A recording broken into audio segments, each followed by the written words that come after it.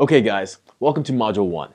In this module, our expert will be teaching you about creating a JV or affiliate page, which will be the foundation of your recruiting efforts.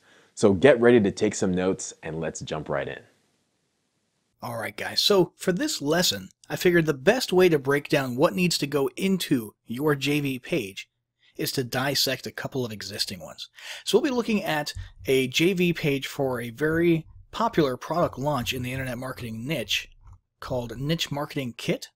This is a hard launch, meaning it has a specific date associated with it, but it's also a recurring one, meaning they relaunch it every year.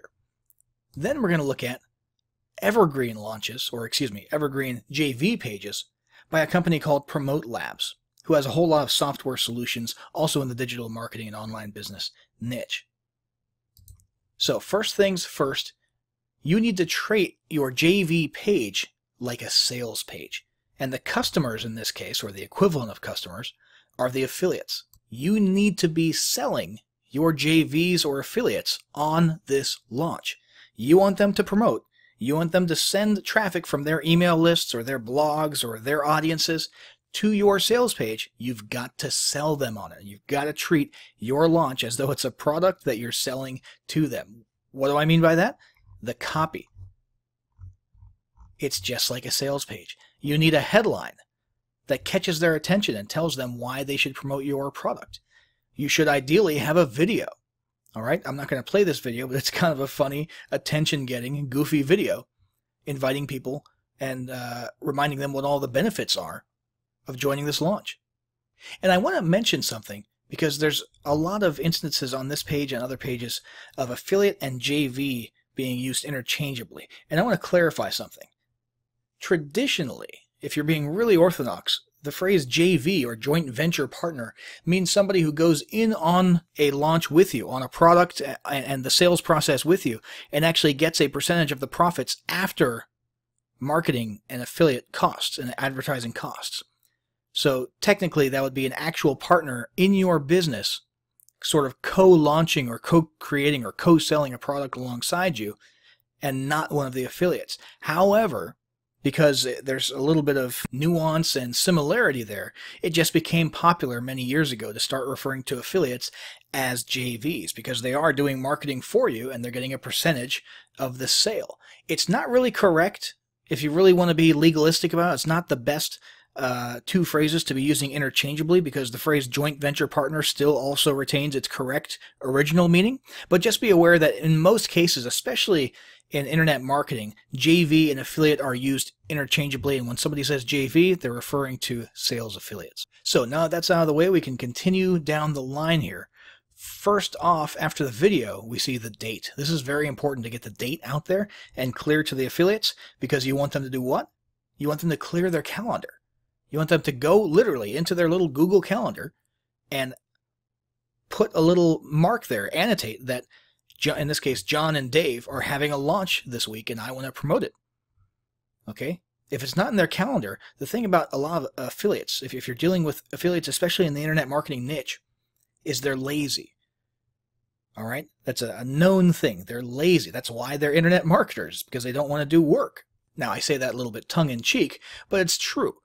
It's very hard to make sure that affiliates are galvanized and reminded about your launch. So you've got to make sure that they actually commit to it and put it on their calendar. And the best way to do that is to put the date front and center and emphasize it in the actual video itself. Now, another thing here is proof.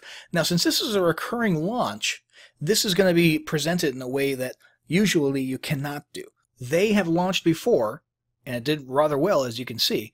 And so they are able to use screenshots like this to show, hey, the launch is proven. This launch, in its next iteration, will do well again.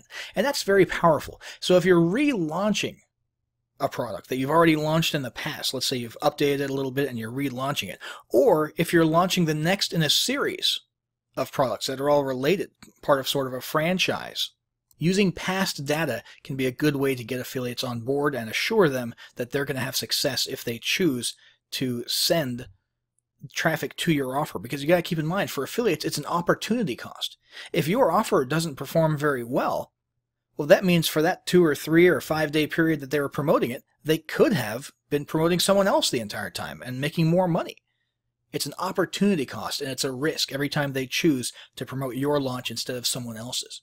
So you really want to make them feel comfortable about taking that leap and doing yours. Now, the next big thing here is the big fat affiliate link button. You click this, it'll take you to JVZoo, and you'll be able to request an affiliate link for this offer. This has got to be the front and center item, okay? You'll notice they also have another button down here because they want affiliates added to an email list so that they can recruit those affiliates more easily in the future and bring them back to more product launches. But it's less important than getting them to click and get that affiliate link, because once an affiliate clicks and requests an affiliate link, it's sort of locked in their head. They're much less likely to forget about your launch or to put it on the back burner. So the next area here is a diagram of the funnel. You want to make sure affiliates can clearly see what they're making money on, how much, what the commission is, and what the earning potential is on the entire funnel. Because they're going to add this up and they're going to say, hey, for every single person I send through, I could potentially make, if they were to buy everything, I could potentially make X amount of dollars. Okay, and that earning potential is huge. In this case, it's $285 up to $285 per sale in commission. All right, so the diagram is very important, and preferably a breakout like they've got here where they actually have some copy explaining all the different steps and what the offers are on those different steps. Okay, because affiliates want to know what those OTO offers are. They want to know. They don't just want to know that there is a product that they'll make 27 bucks on. They're excited about that, but they also want to know what that product is. They want to be able to come down here and say, oh, okay, it's 50 Premier Websites special offer. That's what it is. Does that kind of make sense? So moving right along, the next area is sort of the toot your horn section. If you have promoted products in the past and you did well and you're on leaderboards, then you want one of these sections. This tells them that if they scratch your back, they can come and ask you to scratch theirs, and you'll actually do quite well in doing so. You can promote their products and make a lot of sales. Now, you might not have this, but if you have a record of sales, total gross sales over the course of X amount of time, you can provide that data as well. And worst case scenario, you know, if you're starting out from scratch, you might just have to start with nothing. Okay? And in place of this, you can put a commitment, an offer to say, hey, I will place your offers in my autoresponder so that my new buyers who get added to my list will, within X amount of days, be promoted to your offer.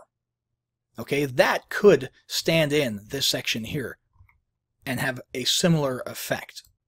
But as soon as you do start appearing on some leaderboards, make sure you take some screenshots and get those on your promotional pages, or on your JV and affiliate pages, excuse me. Now, next we've got promotional tools. These are a must-have. Because affiliates are lazy, which we already discussed, they don't want to have to sit there writing email copy for day after day after day for each day of your launch. Many of them will. Many of them who take their job very seriously will do that from scratch. They'll read your sales material, they'll check out your product and try it out themselves and write their own stuff from scratch. Many only want your swipes and will only use the swipes and maybe just change one or two things in it. But most people are in the middle, okay, between those two extremes. Most people are going to use your swipes at least for inspiration, or they'll actually take them and just heavily edit them to make them sort of match their own writing style, because when they write to their email list, their list recognizes who's writing because they have a certain writing style. Now, the other thing is banners. A lot of people do like using banners in their members areas. They post these to social media. They can stick them in blog sidebars or in the header of their blog. And some people even run advertising campaigns, pay-per-click advertising campaigns with these banners. So if you can create and provide banners for your affiliates, that's a huge plus. Lots of variations there that people can use. And then you've got the contest. Contest is super important for getting those big name JVs and big name affiliates on, because many of them only promote things based on the contests because they know that they can take that first or second spot. And if they can take first or second place, they want to know how much money they'll make just for getting first and second place, regardless of the commission that they earn. There are affiliates like that out there towards the top of the ladder. Okay, so if you have a contest with big prizes, big cash prizes. Make sure you're advertising that here. And then finally, down here at the bottom, you've got the prize leaderboard. This, because this hasn't launched yet, this is an upcoming date, there is not a live leaderboard feed here, but a lot of JV pages don't even have this. Okay, a lot of JV pages expect people just to go to JVZoo or Pay Kickstart or whatever the affiliate marketplace is and see the leaderboard being updated there. But some people do have special software or plugins that will auto-update a feed of the leaderboard here, and that way affiliates can keep coming back to your JV page to see where they rank on the leaderboard. It's not super common these days, but that does exist. And then finally, at the very bottom, we've got the signature and contact information. Get in touch with us if you need anything at all. That's huge. Affiliates want to know that you're going to be available when they need things. There's nothing more annoying than being an affiliate for someone who's launching a product and you need something. You need swipes, or you have a question about the OTO, or you have a customer who's having trouble accessing, and the vendor who you are promoting for is not able to get back to you or is dismissive. Okay, so you want to make sure that your JVs/affiliates know that you're going to be there for them, and that you will be able to help them out with anything that they need. So this, once again, was for an actual launch with a hard date. Now let's have a look at affiliate pages for products that are evergreen, meaning they're just in a normal mode of constant selling. Okay, there isn't a specific date or a contest or anything like that.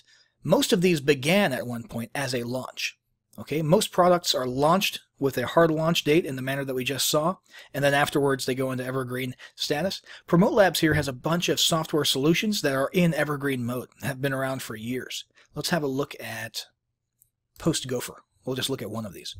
And you'll notice it's a much shorter affiliate page, affiliate recruiting page. Why? Because there's no hard date, so there's no contest. There's no launch contest because it's not a launch, right? And you could put a reciprocation section on your evergreen affiliate recruiting page if you wanted to. The thing is, there's two reasons why we're not seeing one here. Number one, this is unique to Promote Labs, and that is that they are Promote Labs. So everyone in the industry already knows that these guys can do damage on leaderboards. They don't have to have a do we reciprocate section. It's not necessary for Promote Labs because of their name recognition and who they are. Okay, they don't have to sell that aspect.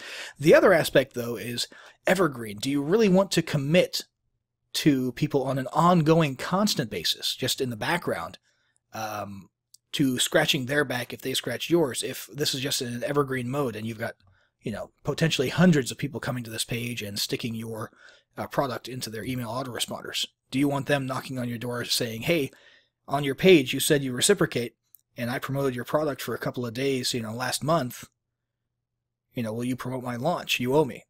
So for evergreen, it makes a little bit less sense to have one of those reciprocation sections. But let's have a look at what we do have for this evergreen page. First off, there is the little header or banner up here. This actually clicks through to the sales page in this case, so affiliates can see the sales page. But the big thing here, of course, is the affiliate link. And in this case, they're using Pay Kickstart, which is another excellent marketplace and affiliate marketing platform. And then we've got a description of the earning potential of the funnel. Okay, $85 per sale potentially, with across the board 50% commissions. And then we have an explanation of what the product is. Okay. Then we've got a live view of the sales page that they can click on here. And affiliates can use that to write their own copy if they want to, or just get a feel for what it is that they're writing. And we've got an actual diagram of the funnel right here. Then we've got these copy and paste email swipes. This is pretty fancy. It's one of the accordion style, you know, expanding lists. Email 2, send on day 2. Email 6, send on day 6. So here they're actually prepping them and encouraging them to set up a full 7-day long automated campaign. And they're giving them each email that they need for each day of that campaign. Not everybody's going to come and do that, but you might as well plan for it and do what you can to accommodate that. Banner ads. As you can see, based on the shape here, they're really going for not just people maybe sticking this in the bottom of an email and in their blog post.